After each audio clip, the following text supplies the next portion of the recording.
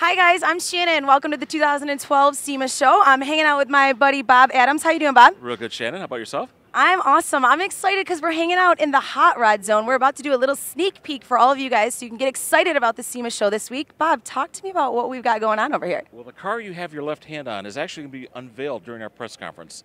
It's a special car. It's a 1932 Ford done by Detroit Street Rods in the SoCal Speed Shop, and it's going to have its world debut here at SEMA.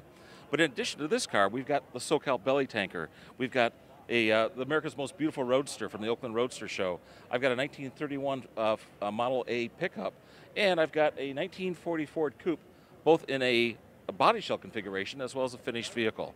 So a lot of cool Ford hot rods, all powered by Ford engines, of course, all here at SEMA in the Ford hot rod area. Powered by Ford. I like it. I'm excited. You guys should get excited too. Cool.